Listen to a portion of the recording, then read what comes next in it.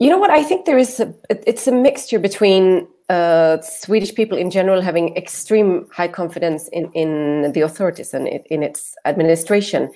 For example, the vaccination program in Swedish is completely voluntary, yet 98% of the people do vaccinate their children, against different diseases, which is the numbers are a lot lower in the south of Europe, for example.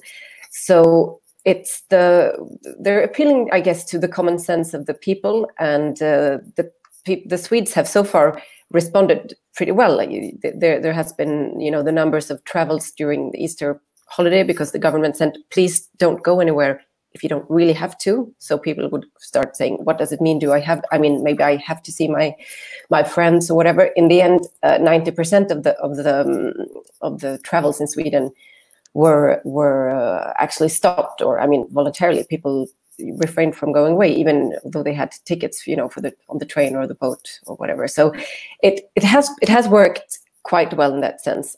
Obviously more people die in Sweden than in the neighboring countries, because there have been lockdowns in schools and such in Denmark and in Norway and Finland, not to speak. So it's a bit mitigated, obviously the people don't mind the higher death toll in Sweden. Excuse me? People don't mind the fact that there's a higher death toll than in neighboring countries in Sweden?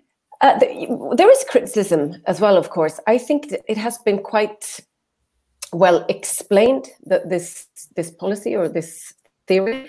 Basically, what they are telling us is that this virus is here to stay.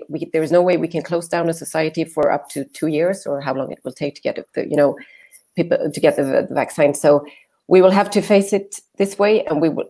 The most important thing is to protect the old, and people who are ill, who are in risk groups for different reasons.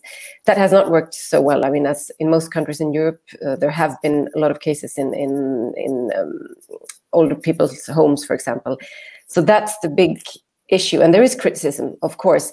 Now, understanding that Stockholm, the region of Stockholm, will probably reach this famous herd immunity in May, end of May, encourages people, I think, to be cautious, but still not be, panicking, because it seems that on the other side of May, things might get easier because that many people will be immune in the capital area of Sweden, that in fact you can start moving around almost as usually, but it doesn't really help the old or the risk groups. We will still have to protect them. Before I turn to Anna Nemtsova, Christopher Dickey, just a quick word. Who's right? Norway, which opted for confinement, or Sweden, which never opted for confinement? Well, I was just looking at the numbers, not so much for Norway, but if you count the number of deaths per million people, the US, which now has a huge number of deaths, only has 152 per million. Sweden has 200 per million. It's had over 2,000 deaths, and it's got a pretty small population. So you're gambling essentially that there will be herd immunity. But the problem is, we don't know that there really is any significant immunity with this particular disease, because it is so new. It could easily be a case where you get very brief immunity or virtually none. And so in that case, this would have been not a great effort. And if you look at the UK, for instance, it's now got 276 dead per million, a total of 18,738 deaths. And that was the country that first started talking about herd immunity, before finally they realized their entire healthcare system would be overwhelmed. So I think there's the idea of herd immunity is a great idea. I hope it works. If it doesn't, then a lot of people will have died.